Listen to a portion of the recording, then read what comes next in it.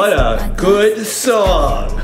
Did you believe me when I said that? If you did, you're stupid. I was being sarcastic. Today, I'm gonna break down why modern pop music is so bad. Let's talk about harmony, all right? Take a listen to the #1 song of 2018, God's Plan by Drake. It's literally the same 2 chords over and over for the entire song.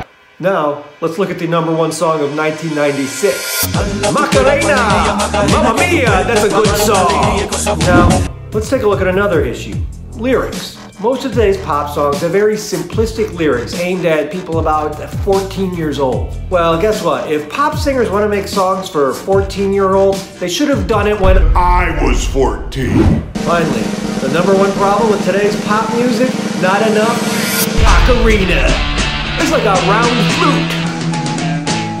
If you like this video, subscribe to watch me explain what's wrong with other stuff nowadays, such as movies, TV shows, and clouds. They're more ugly now.